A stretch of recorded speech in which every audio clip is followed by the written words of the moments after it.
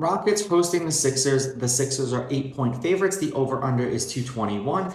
The Sixers are minus 320 on the money line, and the Rockets are plus 250. The Sixers are on a 2-game losing streak, and the Rockets are presently on a 1-game losing streak. Now, the Sixers are 13-10 against the spread. The under is 13-10 in the games in which they played in, and they are 5-6 on the road this season. The Rockets are 12-11 against the spread. The over is 12-11 in the games in which they've played in, and they are 3-5 at home this year. They've played way more games on the road.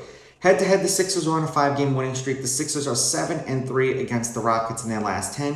The favorite has won and covered the last 3 games. The favorite is 6-4 against the spread, but the favorite is 8-2 on the money line. So the favorite has been winning a couple of those games they did not cover. The under is 6-4 in their last 10 meetings. The home team is 5-5. And the over 221 specifically is 6-4 in their last 10 meetings. The last game that they played, the Sixers won 111-91 as 10-point road favorites. The game before that, they won 133-113 as 13-point home favorites. The game before that, they won 135-115 as 14.5-point road favorites. And the game before that, they won 118-113 as 8-point home favorites. They did not cover. They only won the game by 5. I'm going to take Philadelphia with the money line.